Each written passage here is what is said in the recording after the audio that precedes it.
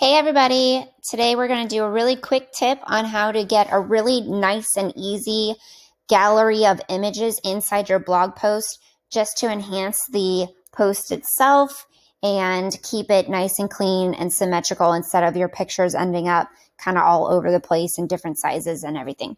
So first thing, let's log into our WordPress site. We're going to go to posts. Now for this particular one, I've already created the post, so we're going to go to all posts because I want to edit it. If you need to create a new one, the process will be the same. So we're going to click on Snickers Lovers Cake, and we're going to click on it. So we're in edit, and I want to go down here. I want to add at the bottom of all my text down here, I want to add media. And then over on the left, we have some really cool options. So I'm going to create a gallery. And I've already loaded the pictures, so I'm going to click to Media Library. If you need to load them, under Upload Files, click Select Files.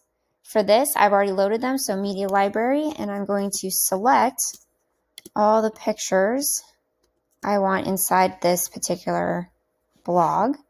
And then I'm going to hit Create New Gallery, and I can move the pictures around just by clicking and dragging and dropping to where I want them, so that they kind of end up in the correct order of operation here.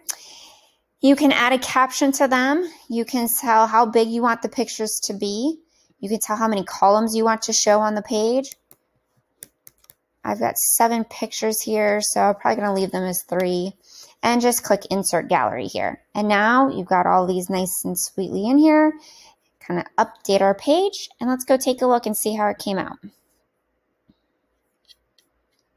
Boom, there they are. If I want to make them bigger, these actually probably could be bigger than the thumbnail, so medium size might be really great to fill the space in here. If I want to do that, edit post, can click on this whole section, click the little edit icon pencil. Let's change them to medium, update the page, and then let's see how it looks after this updates.